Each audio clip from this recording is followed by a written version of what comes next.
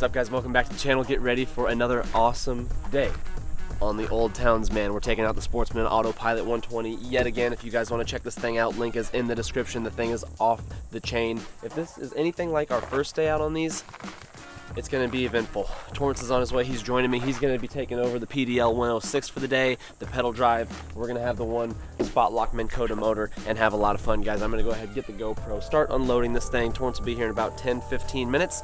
We're going to get in the water. We're going for some bass today, boys. I got about 4 rigs in the truck. I'll tell you what we've got tied on, and we are going to have at it. We're fishing all the way till sunset. It is about 6 p.m. right now, getting to be 6 p.m. So we got hours of enjoyment ahead of us. Let's go ahead and get right into it. All right, Torrance is pulling up.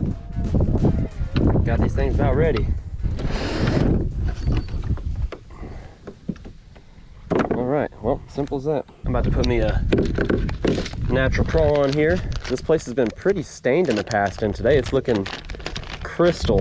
Dude, this is not usual. T-rig up the old crawl. Just charged that FPV battery last night, y'all, so we should be good to go on them 50 amp hours. Motor's already down. It's a steep little bank right here, so I haven't even just got the nose in the water, and it's fine with the clearance. A little breezy today, by the way, guys. 13-mile-an-hour wind, so today we can actually test out the spot lock feature. That's going to be pretty sick.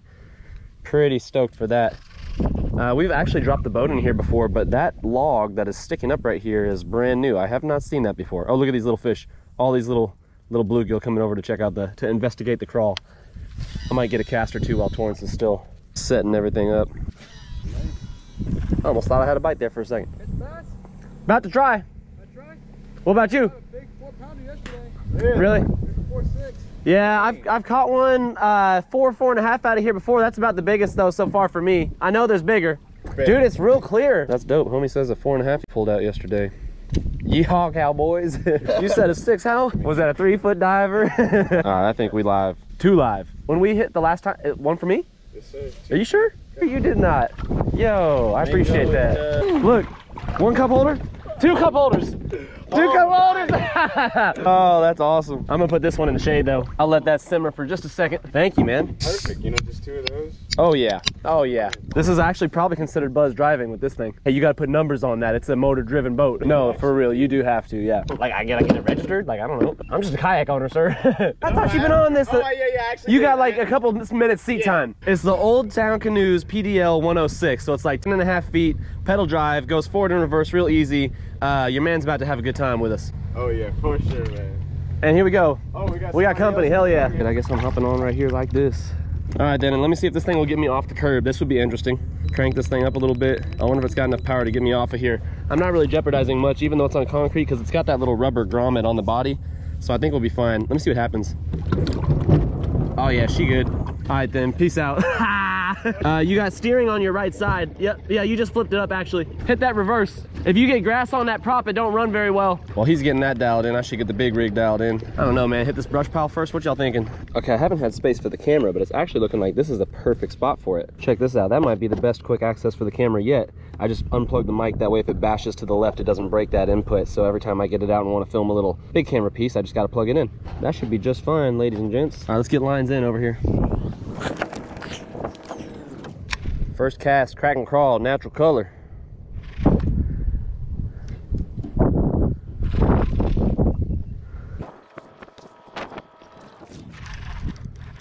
There we go, first cast. Oh, and he's the one who got away. I mean, come on now, how are we gonna let him go like that, Westin? That was a half, you know what I mean to say here, hook set. Literally, like, I thought I had a bite, and I was not mistaken. Turns out they might be a little deeper, but off this brush pile is still good. Let's hit it again.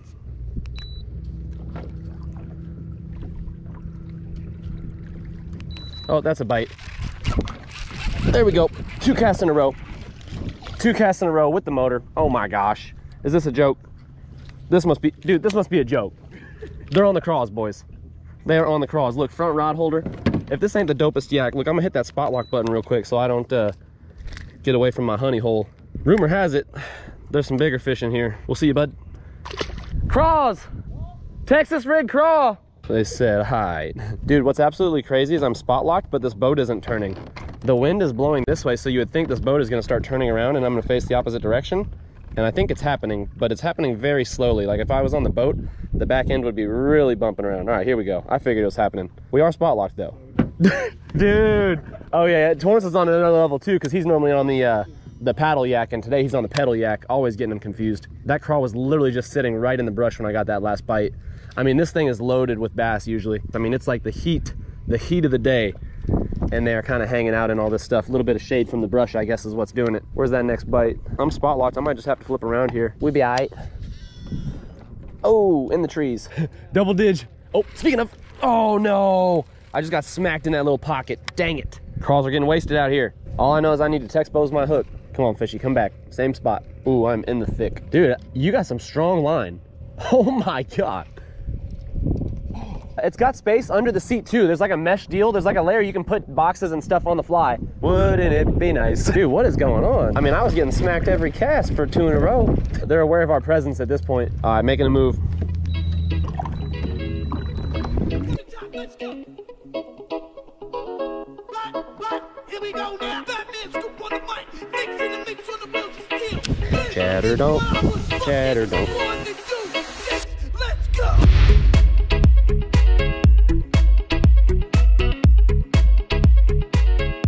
This is feeling good. Yeah. And he sat down and got on his phone. We're like, dude, like, come on, the light's on. Oh, he said, come on, the bite's on, cuz. Woo! Oh, that's my bad. All right, this ain't gonna work. I gotta get some more line out. This is the struggle with kayak fishing, y'all. Let me try this again. I gotta leave adequate line out to toss this in the rod holder up here so that she's secured while I get my catch. Well, okay, if I could. He turned that crawl into a Ned rig real fast. Those pinchers said I'm off. All right, the wind is actually blowing, y'all, so I'm gonna hit that spot lock real quick, stay on my location. This yak is, dude, I don't know how I dealt with anything else, man. Look at that, second fish of the day. Real breezy, spot lock the location. If that was a little windy, we're gonna be hitting this brush a little bit more. We'll see you, bud. Where'd I put my crawls? Spot lock is doing its thing today, boys. 13-mile-an-hour winds, and I'm on the juice. I mean, the fish are in here stacked. I've been catching them left and right, and she's keeping me in position. This is so sick. Yo, spot lock is doing its thing. What are we doing? Imagine if you had to paddle all the way back up here. That thing will go faster than this. All right, re-rigged, boys. What do we got in here? I know there's more on this thing. I've just been yanking them out of here. You got it or not? Come on, man, don't just bite and leave me hanging. They are on the crawls, man. I don't know, you might make a switch. I tear them up on crawls here. Yeah, that cracking crawl, dude, they are smoking it right now. I gotta wait for you. I'm trying to just let that fall and not interrupt that fall, guys. That good flutter all the way down through those tweez and trigs. That's when you're gonna get those hits, man. So all I'm doing is I casted and I'm keeping the line real. I'm kind of almost raising the rod tip as it falls down because the wind is pushing the line, which is creating slack, and I'm not able to feel those bites. So right after I cast, I'm slowly raising that rod tip. The bait is still falling, but again, that wind's pushing it. So I just want to keep it to where if a bass bites, I feel it and I know to set that hook. So that's kind of the name of the game right now. I'm just trying to hit every little nook and cranny, every different piece of surface area along this brush before I move down a little bit. A T-rig weight is what you need, right? He said. It's a good life, man. This is insane. Spot lock. All right. This is good. Let's get the crawl back in the water. What an insane experience. This is easier than the boat. Don't gotta worry about nothing. Crankbaits are good over there. It's rock and it goes down. Yeah, flukes. Yeah, it's clear. It's clearer than it's ever been. I haven't really considered throwing a fluke here before. Oh, bluegill. Bluegill just crunching it. Do. Like, it's yeah, he took a pincher. Lame. Dude, more bluegill. All right. Jeez.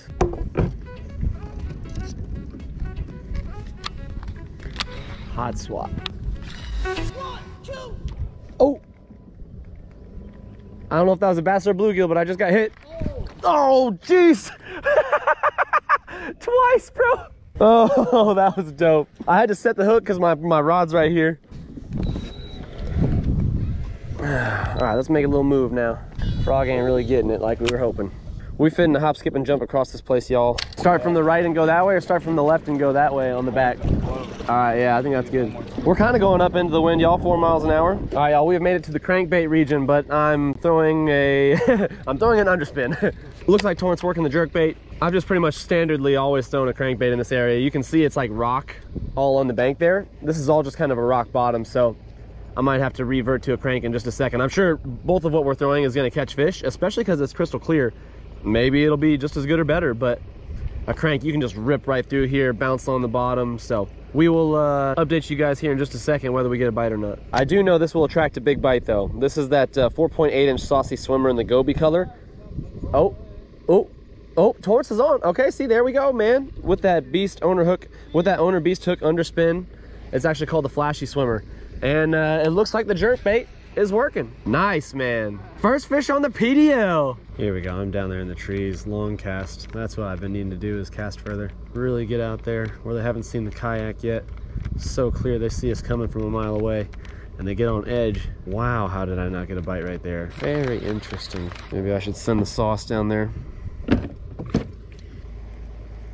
Alrighty then, back to the craw it is. Jesus. Okay, how many blowups have I got that I've missed at this point? What just happened? That just smashed right into me. I saw that frog coming right at me. Oh my gosh. Like, what is going on?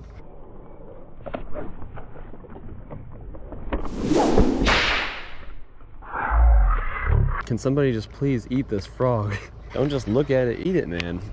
That was pretty funny though. Such a confusing night. So nice out. I'm just expecting to get a lot of good fish, I guess. I don't know.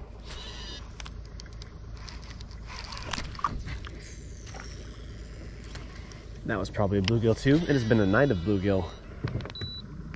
Man, I gotta tell you, I did not think this kayak was gonna be this good. I've seen people like my buddy Yak Pack. You guys know TJ, Mark, MDLR Fishing, Nick, RX Angler. I've seen people getting these kayaks. And I guess I've just been not a hater at all, but maybe like a doubter. Like maybe it wasn't that good. I don't know. But this is absolutely insane. I'm just standing the entire time. Spot lock works just as good, if not better, than our like $3,300 Garmin force trolling motor. I mean, literally, it keeps you pinned as soon as you hit the button. And I just, again, I had my doubts.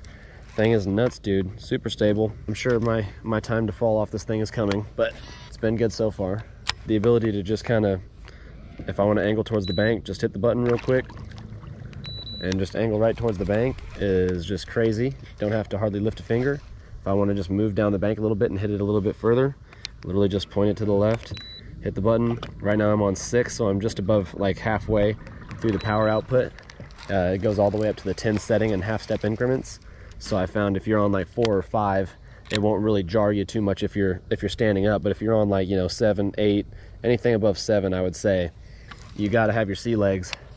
Otherwise, when you got to hit that prop button and make a move, you might just almost tip yourself over. See, now I'm starting to angle, the boat's starting to angle this way, right? So normally I'd have to sit down and adjust with the pedals or start paddling on the left side. All I got to do is hit the right button and then give it the old 1-2.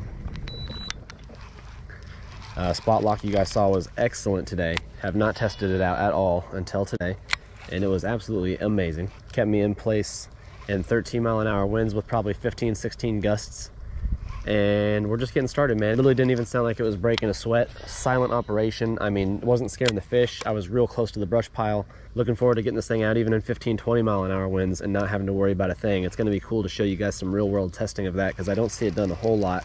On the next day it's windy, we'll break it out again.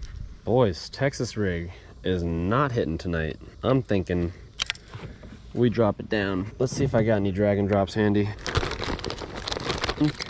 Okay. This green pumpkin pearl color is actually looking pretty good right here. It almost looks like a natural, really. If you guys are used to throwing the natural color, this looks very similar. And I think it will entice a bite. That is for dang sure. We gotta finesse it down, because when the craws aren't hitting here, something's going on. I'm gonna chunk out deep for a second because they're just not hitting in most of the usual spots. Topwater hasn't quite kicked up yet. Let's see what's out here off this island.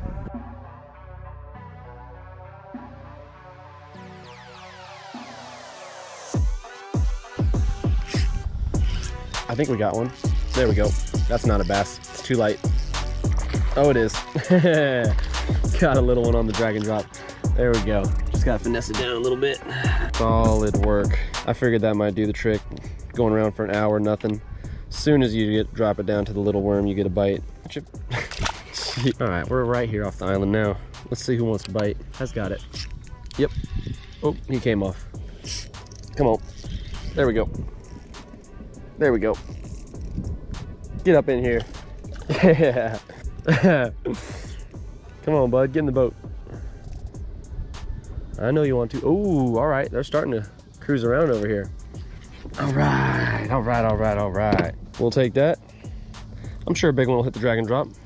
Nuts, man. As I'm re-rigging, just gotta remind you guys, fishing has never felt so effortless on a kayak. I mean, re-rigging, staying put without an anchor, right when you, and you can move. The thing is, you don't even have to, like, you could have an anchor and you could essentially spot lock, right? But then if I want to move on a moment's notice, I just move across the spot and then I can lock right next door. I mean, it's just, this is a cool little gadget right here. You're paying a price for it, but at the same time, I mean, John boats can get expensive. Just depends on if you buy new or used. Like if you're going to find a deal, you can get the stuff on the cheap, of course. I'm not going to argue that. You can find a cheap kayak, you can find a cheap John boat, and a lot of people will make the argument that you don't need to spend this much money. Then there's plenty of people who are looking for something like this to spend the money on because they realize the value in it.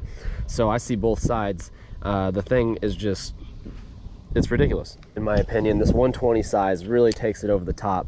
That PDL 106 is great, but for me, since I'm shorter, so this is for me specifically, when you're sitting down on the pedal drive and you're at the proper height for the pedals, you don't have that much deck space. If you're taller, you can scoot the seat back and you have a lot more deck space opened up because you can still reach the pedals good. So there's kind of like a trade-off on that little 106 as far as deck space goes if you're like 5'7" like me. I'm getting more bites, but I don't know if it's bluegill or bass or if this guy's got it. It feels kind of heavy. Nope, he missed it. Or not he missed it, I missed, I don't know. We missed each other. Good news, y'all, we're starting to get hits. Something just had it again. They're going to be ferocious. You see, he's biting, he's biting, he's biting. Oh, oh no. Done messed around and lost my weight. You on them? I mean, I've caught like 6 baby fish, but that's it. They're really small. Yeah, I'm catching the small ones now too. I've been just sticking to the Texas rig, but I switched it up to the drop shot and now I'm actually getting some bites. Bye. Yeah, Torrance is on like 6 fish, he says. I think I've had this guy on here for a second. Oh, he just came off. I might make my way back over to where we first started just to see what's up. I'm testing out this feature where it's this button right here where you keep your same heading, your same direction. So it's showing me like the degrees at which I'm traveling. And I guess, yep, it looks like the motor is correcting. So I should just be heading straight to the brush pile without having to mess with the motor. Now that is cool. What this is telling me is like sometimes with this, what I found I have to do is like kind of correct the motor left to right as I'm on my way to the spot if I'm really wanting some control. But it's looking like I can turn the motor down and it's looking like I can literally cruise on the 1 speed over to the spot I want to hit and kind of fish on the way there. And this is going to hold my direction so I don't have to be thinking about going left or right. I'm going to get right to that brush pile I want to hit, and on the way I can fish on the lower speed. It's showing you that it's in that mode right now. Pretty slick. I'm going 0.6 miles an hour on the 1 speed here. I'm going to use this a lot. If I just want to go along the coast of a bank, you can keep it going your same direction. This is going to be killer. I wasn't too sure about that button the first time I took the yak out, but things are looking pretty good now. And it might be harder for it to keep the heading on a lower speed, to be fair, just because if it needs to make a correction, the propeller is going so slow. That's when cruise control might also help. Cruise control allows you to keep the same speed, whether it's like real windy or choppy or not, and it will like adjust the prop speed based on the current. I mean, the thing's got the features, dude. Skirt!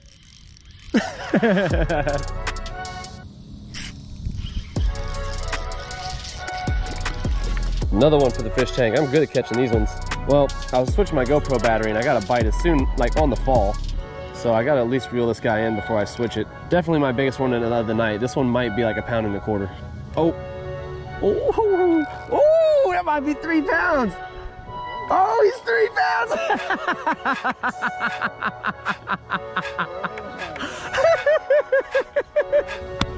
How you like that finesse gear?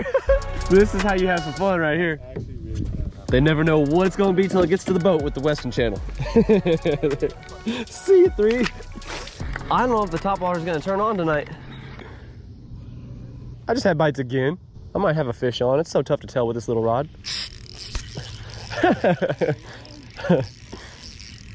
Oh, he choked it, I bet.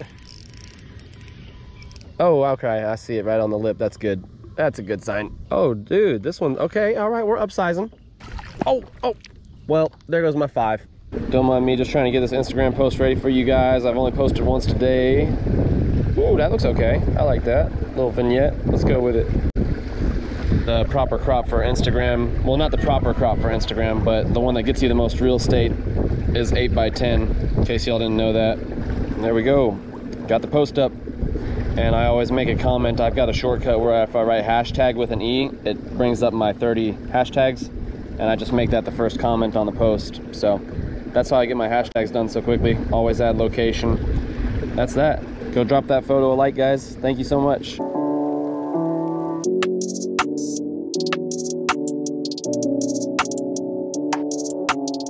All right, man, it's 8:40. We are getting out of here. It's getting dark. I got the steering going on with the pedals. Torrance right behind me as we test this thing out even more every day. We're loving the thing so far. This is only the second time out. Can't wait to show you guys even more features and stuff that I haven't figured out yet. Drop down in the comments what you think we should do with this kayak in future videos, and we'll see you on those. Peace out, y'all.